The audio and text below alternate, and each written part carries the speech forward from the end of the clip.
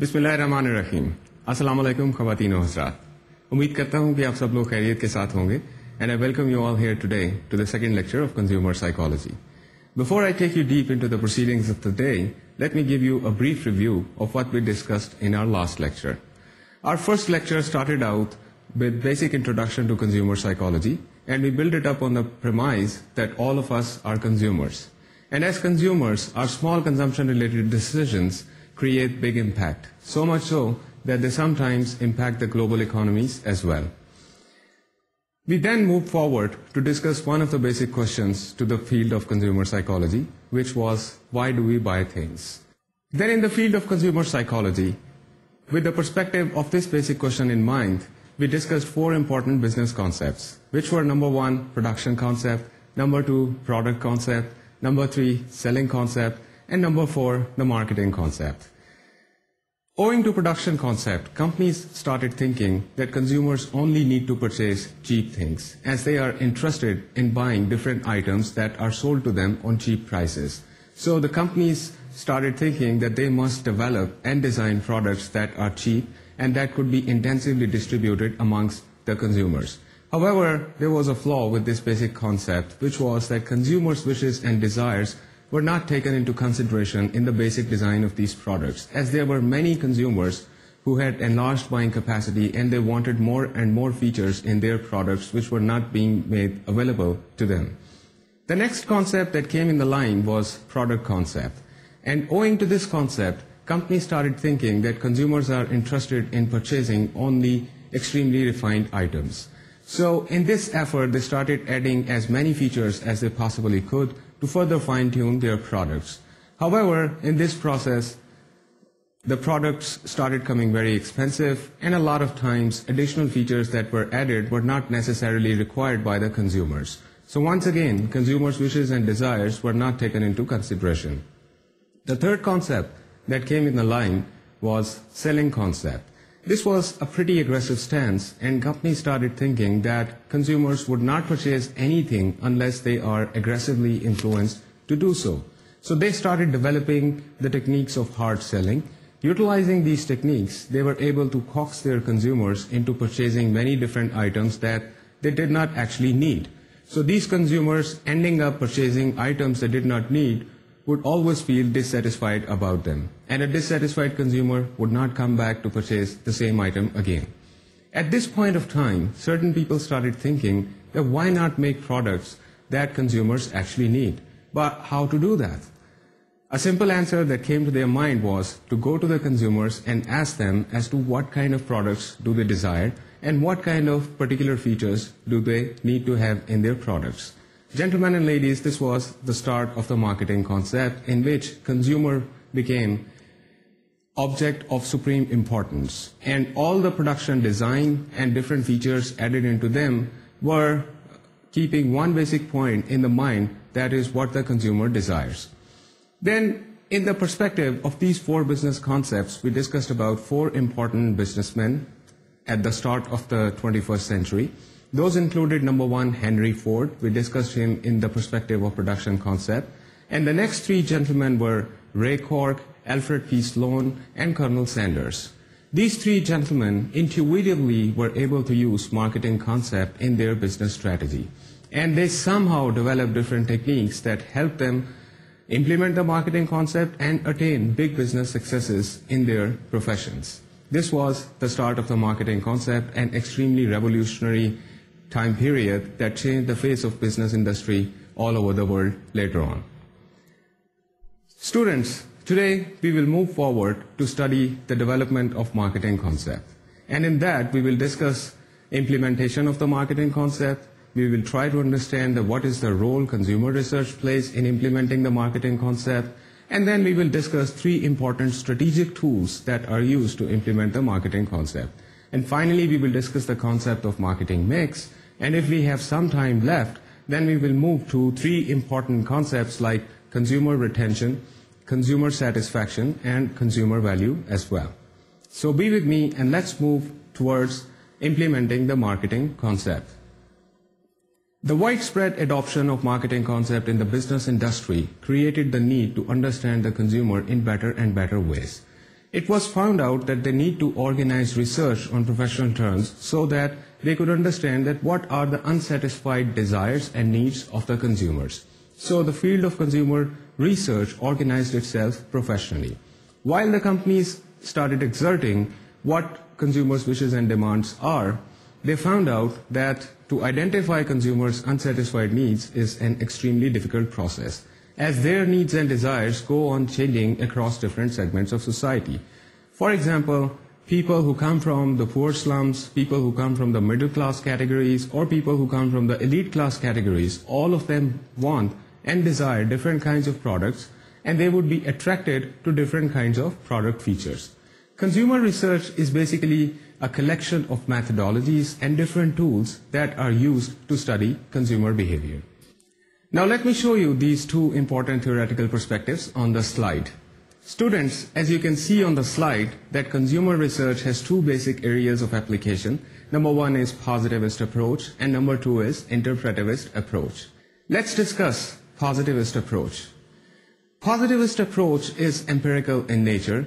In positivist approach, we usually gather up quantitative data that helps managers make strategic decisions about launching their products.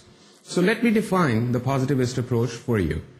As you can see on the slide, studies are conducted to research the causes of behavior that could be generalized to larger populations. Data is collected from a large sample of populations. To understand this concept, let me give you one example. Let's say a cars manufacturing company in Pakistan wants to launch a car for the middle class population of Pakistan. But before they actually launch the car and start manufacturing it, they would like to learn a lot of things about their target consumers. For example, they might want to know that what is the total size of the middle class population in this country, how many people are there, so they could collect that data from the statistical censuses available. After they have gathered up this data, they would further want to know that what are the different earning sources for the people of the middle class. Are they doing the jobs or are they running business? Simultaneously, they would like to know that what is the average income of the people in the middle class. After focusing upon these basic information about the consumers, they now want to concentrate upon the feature of their product, which is a car. So they interview a large sample of population on questions like what kind of colors do they like, what kind of basic shapes of the cars do they like, and once you get inside the car, what kind of seating to steering position do they appreciate, what kind of interior and upholstery, the CD players and music system would they prefer. Students, after they gather up all this data, they will find out as to when should they launch the car, how many cars should be produced initially, what is the time period in which the car should be launched, what is the basic design and the interior of the car, and all these factors would help them create a demand for their product, as well as they would be able to predict that how this demand could be increased over a certain time period. I hope the concept of positivist approach would be clear to you. Now let me cap it up just by saying that you need to remember only 2 points here which are of extreme importance. While we are professing into the positivist approach, we are concerned with numerical data that is collected from the large sample of population. Only then it will be reliable data.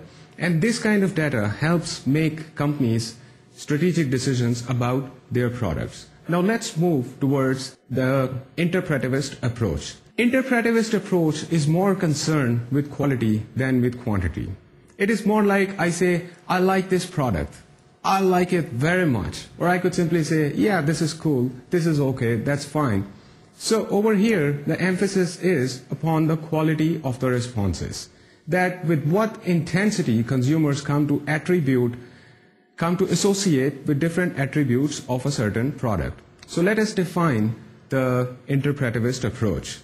Students, as you can see on the slide, interpretivist approach is qualitative and based upon small samples, searches for common patterns of operative values and meanings across consumption situations. To explain to you the nature of interpretivist approach, let me give you another example. Let's suppose there is a carbonated soft drink company in Pakistan and they want to re-engineer the image of their product in the minds of their consumers. Let's suppose that their target consumers are youngsters between the ages of 18 to 25 years. And they find out that youngsters usually have one common behavioral pattern across all different segments of society, which is all of the youngsters would follow opinion leaders. Opinion leaders again are the youngsters who are trendsetters, who have the capacity and the quality to lead the crowd somehow. All the youngsters try to imitate the behavior of their opinion leaders. So this company decides to conduct a qualitative research on the opinion leaders. But the first and foremost important issue to be solved is that how to identify opinion leaders from the rest of the crowd. Their marketing research department sits together and they come up with a basic questionnaire that delineates different qualities and characteristics of being an opinion leader. They distribute this questionnaire to a large sample of population amongst the youth, and after they get their responses, they score them according to which subject is more closer to the prototype of a young leader that they have defined. Then they identify a few young leaders and they get them on one place to conduct intensive focus group discussions. In this sample, youngsters are collected from all the different segments of society, which means the middle class population, the rich class population, as well as the poor class population. The focus group discussion is focusing upon what these youngsters usually do, how do they spend their day, what kind of colors do they like, what kind of clothes are popular with them, who are their role models, what kind of music do they listen to, what kind of movies do they watch, and what kind of career preferences do they have. After they gather up all of this information, based upon the findings, they come up with a new series of promotional advertisements in which they show youngsters who are opinion leaders, and they show them engaging in different kind of excitement-oriented activities. And simultaneously, these youngsters are drinking this particular carbonated soft drink. This way, they are trying to associate their drink with youngsters who are opinion leaders, and that's how they are trying to get into the minds of the consumers who are ordinary youth. So did you see, students, that qualitative research approach focuses upon the quality of the behaviors, the quality of the responses, and usually such research helps a lot for the companies to pitch their products and position their products in the minds of their consumers.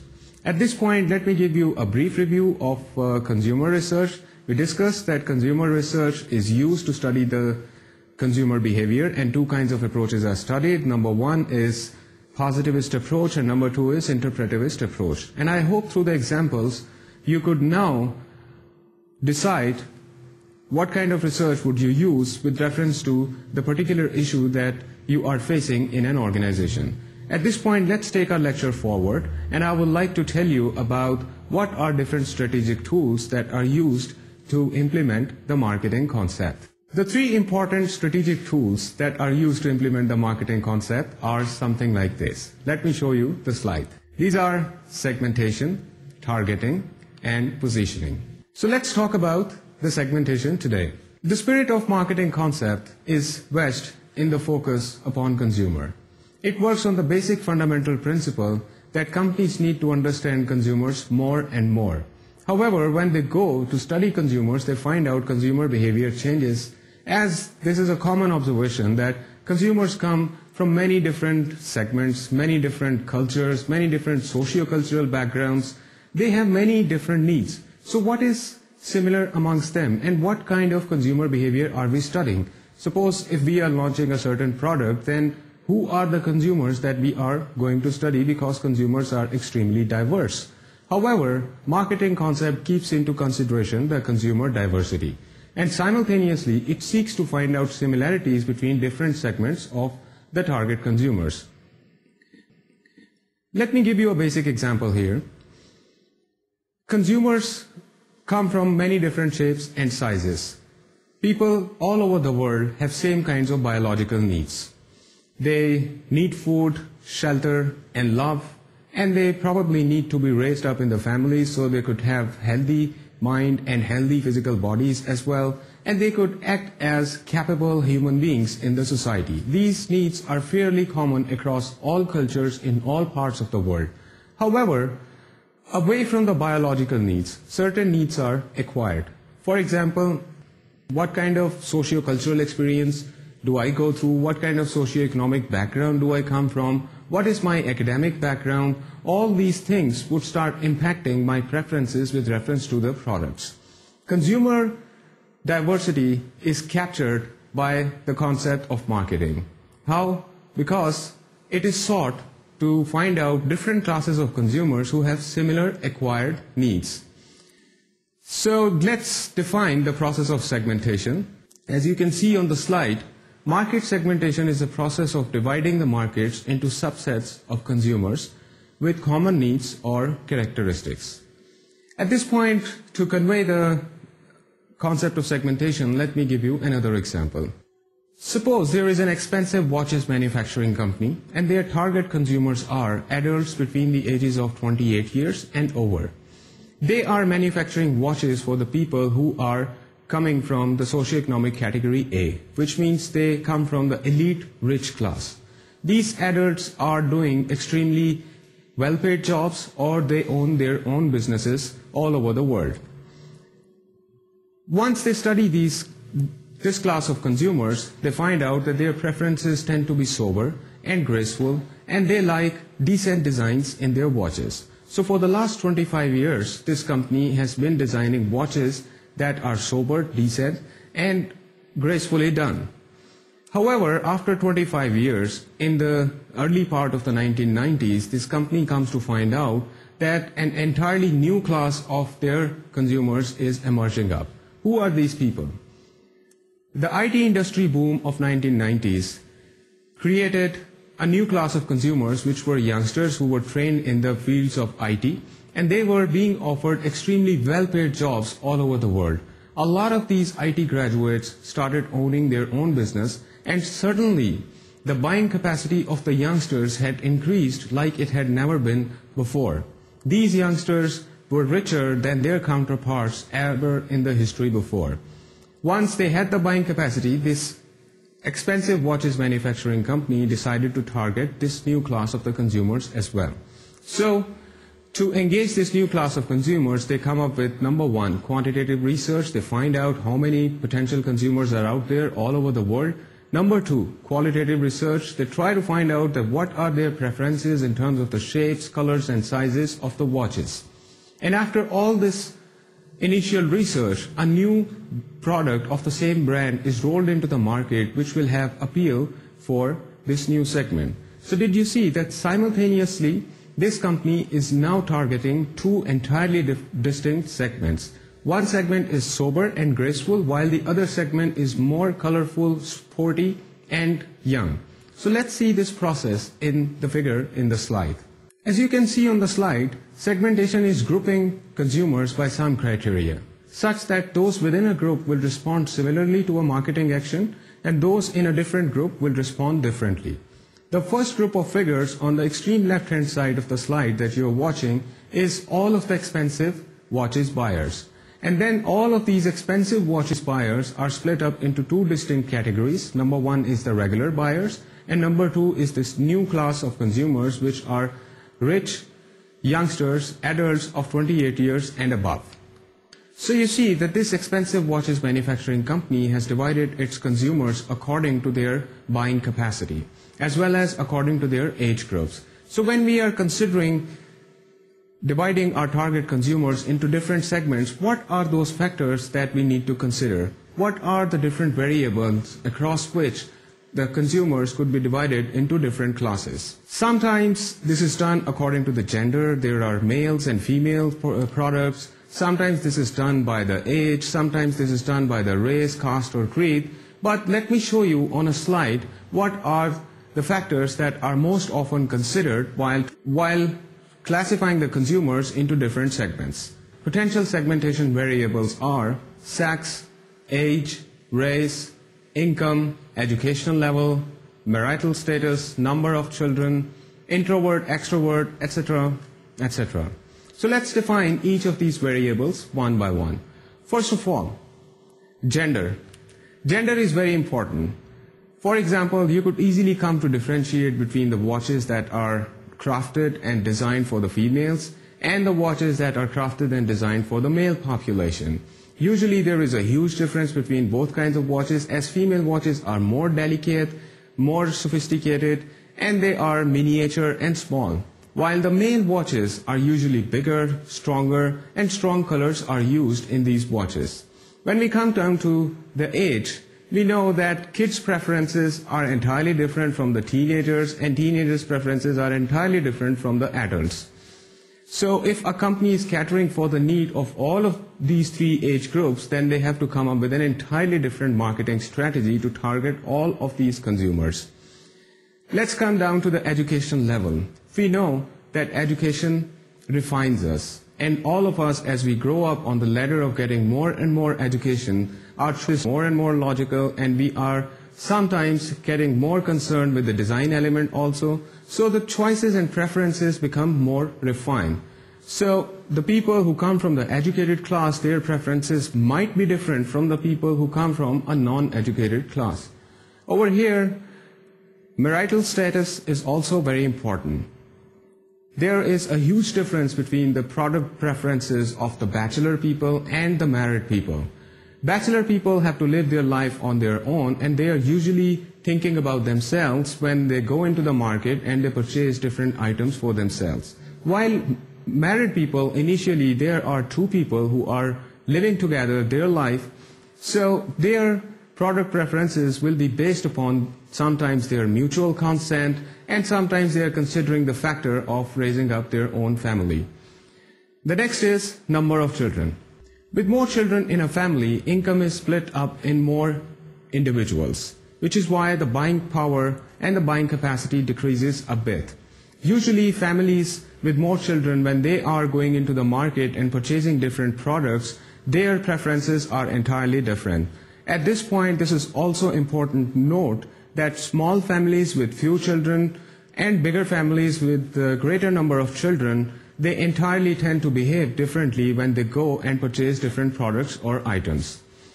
Consumers can also be classified on different psychological traits. For example, introverted or extroverted. An introverted person could be the one who's usually shy in the social situations. Such people usually feel uneasy when they are finding themselves amongst a lot of people. And this basic trait of personality impacts the kinds of products that they will choose. For example, an introverted person might not like colors with colors that are flashy. They might not like products that are extremely unique or that will make them stand out from the crowd, because they sometimes tend to avoid the individual attention. However, an extroverted person, on the other hand, is one who is always seeking social contact. Such people usually have more and more friends, and they would appreciate different kinds of products that will make them stand out from the rest of the crowd. Preferences change even on different psychological traits that people have by themselves. Then there are other factors that are considered, and matter of fact, a company can decide upon as many variables as they can think about while they are segmenting their consumers in different classes. Let's move forward to different prerequisites that need to be considered before getting into the process of segmentation. When you decide to get into the process of segmentation, you are possibly thinking of dividing the target consumers into different categories. However, certain prerequisites need to be taken care of. For the start, I would tell you about two most important factors. Number one is, you must always remember that customers' needs are heterogeneous, which means that their needs tend to differ across different segments of the consumers. This also tells you that a particular segment should be distinctly identifiable. Now, if you put the whole thing together, it means that one segment should be particularly identifiable, it should be individual and distinct, and another segment should be totally different from the previous segment. And this can only be done if you understand the basic point that customers' needs tend to differ across different segmentations. At this point, let me give you an example. Suppose you are trying to divide your target consumers with reference to age, and you come up with two distinct categories, which are youngsters between the ages of 18 and 19 years and youngsters between the ages of 17 and 18 years. Do you see that if there is such a small difference between the ages, then the two categories would not be completely distinct from each other. 17 to 18 years are almost the same age as 18 to 19 years. You could have one segment that is between the ages of 17 onwards to 24 or 25 years, because 17 to 18 and 19 to 20 tend to dissolve into each other, and there would be no distinction between these two segments of the consumers.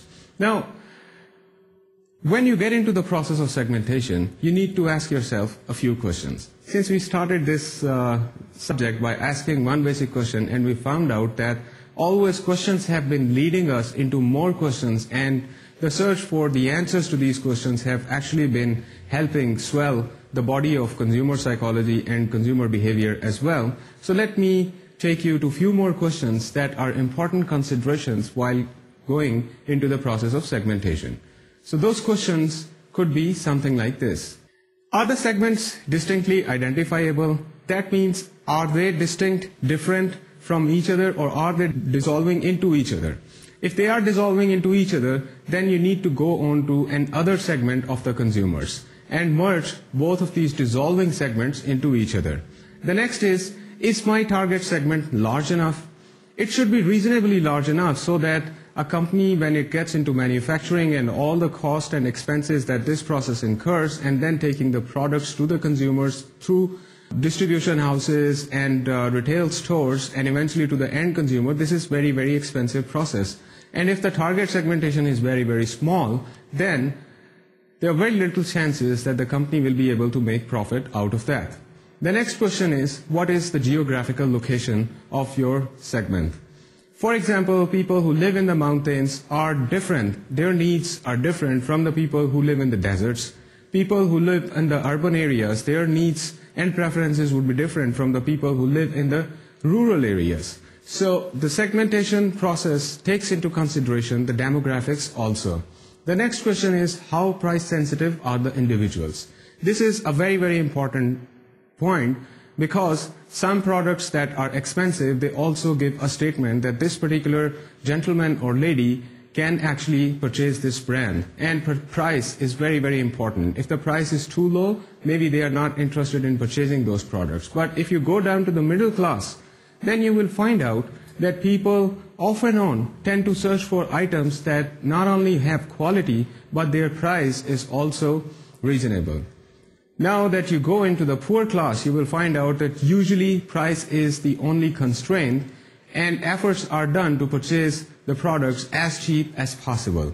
Our next question would be, how competitive is the segment now? Segments tend to grow competitive with reference to the number of products that are available to the consumers in the target market. For example, in Pakistan, over the last 15 to 20 years, if you see different models of the cars, you would see that every brand coming up with a successive model only produced small little changes in their brands. Sometimes the lights of the cars were changed, sometimes certain features were added, a CD player was added, and it was rolled into the market as the next model of that particular car.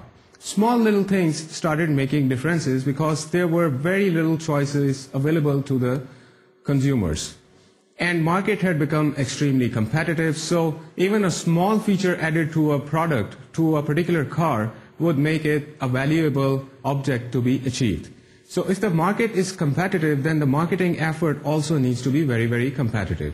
And finally, the question is, how vulnerable is the target segment to the additional entrants? If you look at the past 20 years, the car consumers of Pakistan had very little choices available to them, as every other brand of cars would roll in a new model with slight changes made, and they had no other features accessible to them. This made the market vulnerable to the new entrants and new players. They could load new features and give the cars entirely different shape, and consumers would have had the acceptability to take this new brand of the cars. Now that we have finished the concept of market segmentation, let's move on to the next topic, which is marketing target. Once the segmentations have been identified, they are accordingly targeted through a proper marketing effort. The important point here is that marketing effort or the marketing actions will entirely change with reference to a particular segment targeted. So let's first define the process of market targeting, which is, as you can see on the slide, selecting one or more of the segments identified for the company to pursue. So students, as I told you earlier, the market effort and the marketing action changes with reference to a particular segment that is being targeted. Important point here is that how the marketing action would change with reference to a particular market. Now let me show you this process on a slide. As you can see on the slide, if we are doing the mass marketing, then the entire market is our market. Can you think of a product that is getting its consumer from the entire market, regardless of their caste and creed, ages, socioeconomic backgrounds, as well as the academic backgrounds? Something is coming to your mind? Yes, I can see. I can feel. I think carbonated soft drinks are targeted equally across all different markets, regardless of their age, their socioeconomic backgrounds, or their sociocultural backgrounds. All of us consume soft drinks, carbonated soft drinks. Differentiated marketing is another type of marketing which takes into consideration more than one segment of the consumers. And as you can see on the slide, in this instance of differentiated marketing, 3 types of consumers are identified. So students, so far we have discussed market segmentation and market targeting. Now comes the third most important part, which is called market positioning. This is the third important strategic tool of implementing the marketing concept. But before I tell you about this concept any further, let me start once again with a small exercise to all of you. Do you have your pens and papers handy in front of you? Are you ready? Or do you want me to give you some more time? Okay, all am I going to do is to speak a few statements, and all I require from you is to write down what product or brand name comes to your mind. But don't tell me, because we cannot use the brand names in our lectures. Are you ready? Okay, so let's go on towards the first statement. The first statement is a red-colored cold drink of summer. Is something coming to your mind? Yeah, good. Write it down. The next is a cricketer drinking a cola drink from a bottle. Yeah, you are thinking about something. The third one is cough in the cold. Sardiyon mein khansi. The fourth one is a detergent powder. And the fifth one is a whitening cream. I am sure you must have more than 5 different brand names of different products. Yes, this was to pitch in the concept of positioning. Now let me define the concept of positioning formally to you. Let's go on the slide. Positioning is developing a distinct image for the product or service in the mind of the consumer. The image that will differentiate the offering from the competing ones. Students, positioning is the place that a certain product occupies in the mind of the consumer. This is typically defined by the consumers on the basis of a product's important attributes. For example, let's say a gentleman wants to start a fast food restaurant. He's been doing a lot of ambitious thinking in making the basic plans of his fast food restaurant, and he thinks that after one restaurant is successful, then he would replicate the same restaurant over different parts of the city, and eventually they will become a national food chain, and finally they will become an international food chain. Well, this is a wonderful idea, and I can see that this is very, very ambitious, but let's see what is their marketing strategy. In their marketing strategy, they think about their product as neat, clean, and healthy food. And that's how they come up with their product designs, product packaging, as well as promotional advertisements, which are all concentrating over 3 elements, which are healthy, tasty, and nourishing food. They are into business for the next 6 months, and eventually they find out that they are not getting the right market share. What went wrong? They sit together and start considering what are the different factors, and suddenly a question pops up in their mind, which is, what is actually fast food? And the answer that pops in their mind is that fast food is something fast. But why do we need fast food? Because we are living in a very busy and hectic lifestyle, and we need the means to come and meet with us that we can finish off in about 5, 10 or 15 minutes, because we do not have the time for elaborate dinners and lunches. Is that right? This was a moment of insight, understanding that people don't actually need the food to finish off their meals, but people actually need food that is going to solve their problem. and their problem is quite elaborate and complicated. These are the days when one person is simultaneously doing many different jobs. So in one day, they are sometimes doing 2 or maybe 3 different jobs. Students study in the morning, and in the evenings, they also do their jobs. So one person on the average is more busy than an average person, say about 20 to 25 years ago. Because we are so busy and the lifestyle is so hectic, we need to have the solution to this problem.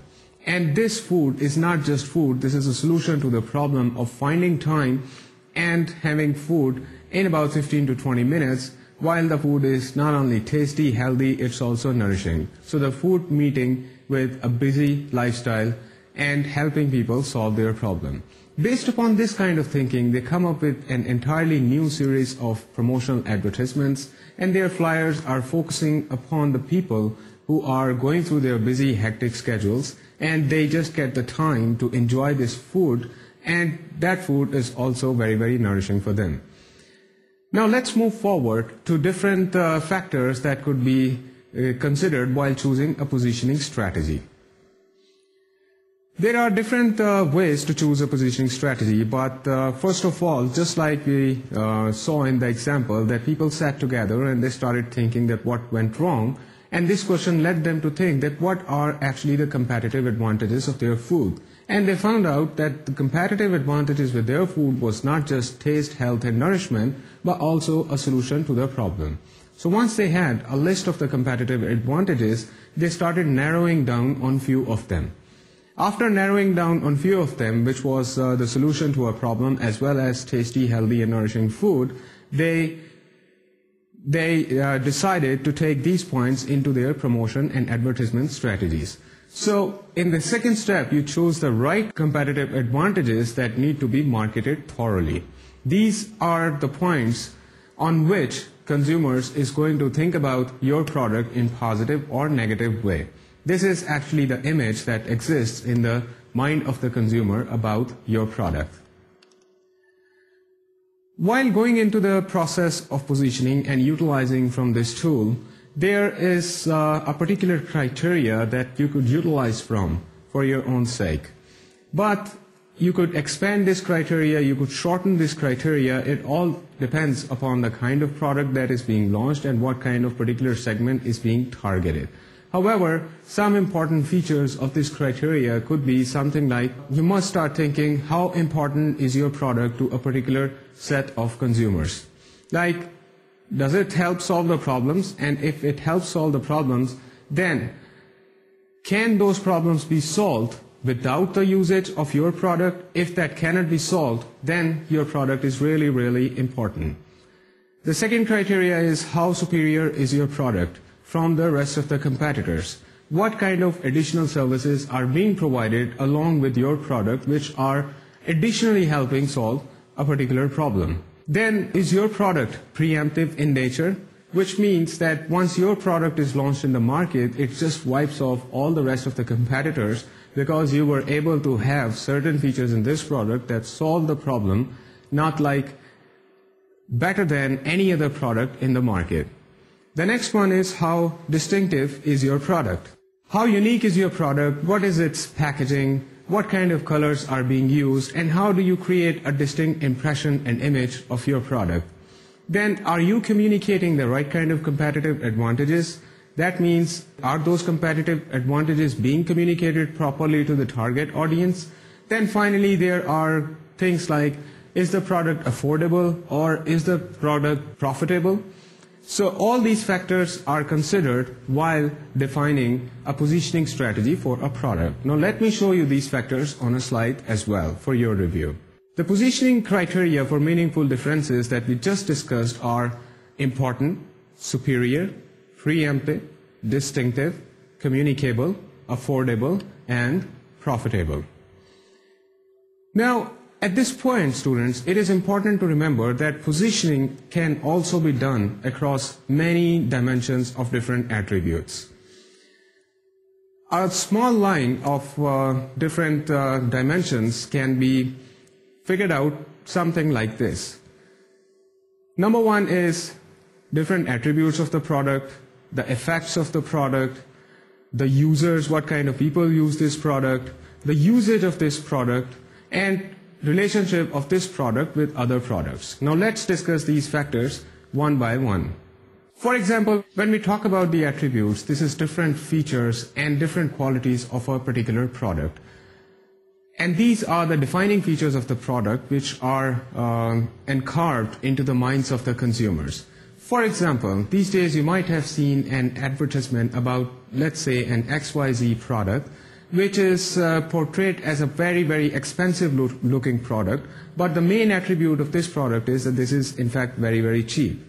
You see, we can talk about this factor as a price factor also, but I am particularly referring you to this example to consider it and conceive it in terms of the attributes, because the attribute of this product is that this looks expensive, but this is actually cheap. And that's why there is an appeal amongst the consumers for this product. The next is effects. For example, what comes to your mind when I say skin whitening cream? Every time we want to position a particular product with reference to its effects, a better strategy usually is to show people before using a particular product and after using a particular product. And the series of advertisements that we come across on different media that are about skin whitening creams usually show people prior to using this cream and after using this cream, and the impacts that take place on the radiance and the fairness of their skin. Usually, this is projected through showing a problem which this particular cream is actually solving. Price could be another factor along which a product could be positioned. For example, some products are priced as very expensive. There are some other products which are priced as very, very cheap. If the product is priced as very, very expensive, then purchasing this product also tells us something about the consumer, that this particular gentleman or lady has the capacity to purchase this particular brand, which is an appreciable factor for the consumer to raise his interest into purchasing that product. However, there are certain products that are pitched in as cheap products. You might have come across advertisements on the television in which a particular kind of product is shown in competition with other similar products, but the bottom line of the advertisement is that why do you pay so much money to purchase the same product inside which we are giving you in a very cheaper quantity? The next factor was user. Usually the cigarette ads use this kind of positioning quite a lot, in which a cigarette smoker is shown living a very adventurous and pompous lifestyle, and at the final cut of the advertisement, this gentleman is shown smoking a particular brand of cigarette. This advertisement is trying to take the benefit of showing a particular user using a particular product, and that's how they are trying to create appeal amongst their target consumers. Final is usage. Products could also be pitched into the minds of consumers with reference to their usage. There are so many different products that we use quite a lot, and I am talking about the frequency here. But there are certain other products that we have been using for quite a long time. Maybe our parents, our elder brothers or sisters, or some elderly people introduced us to those products, but we are still hooked onto going on using these products over and over again over a very long time period. For example, when I speak the word detergent powder, what comes to your mind? Or when I speak the word shoe polish, what comes to your mind? I'm sure there are certain brands that are coming to your mind, and there is a possibility that you might have been using these brands for quite a long time now. The next factor on which a product could be positioned is a product's relation to other products. Over here, I might give you the example of a car shoe polish. Every time we think about a car shoe polish, we also think about a glossy, shining car in the perspective. So we think about a car shoe polish in perspective and in relationship with a shining, glossy car as well. However, an important factor over here is to notice that how this product relates to its competitors also. So you might have come across a series of advertisements on the television channels in which different brands come to compete with each other, and in a very unwitting and silent fashion they tend to criticize each other. Students, this was the end of the concept of market positioning. Now let me give you a brief review of what we discussed in this lecture today. We started out our lecture today with implementation of marketing concept, and we discussed 3 strategic tools for implementing the marketing concept, which were market segmentation, market targeting, and market positioning. Now let me show you all of these 3 tools on one slide for the review purpose. As you can see, the steps in marketing usually involve, number 1 is market segmentation, where we identify basis for segmenting the market and develop different segment profiles. Number 2 is market targeting, where we develop measure of segment attractiveness and select the target segments. And finally, market positioning, where we develop positioning for target segments and develop a marketing mix for each segment.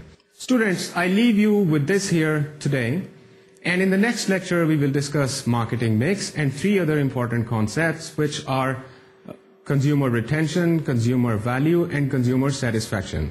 I hope you enjoyed the lecture. Thank you very much, and take care of yourself as well as your friends, neighbors, and relatives. Good luck to all of you. Allah Hafiz.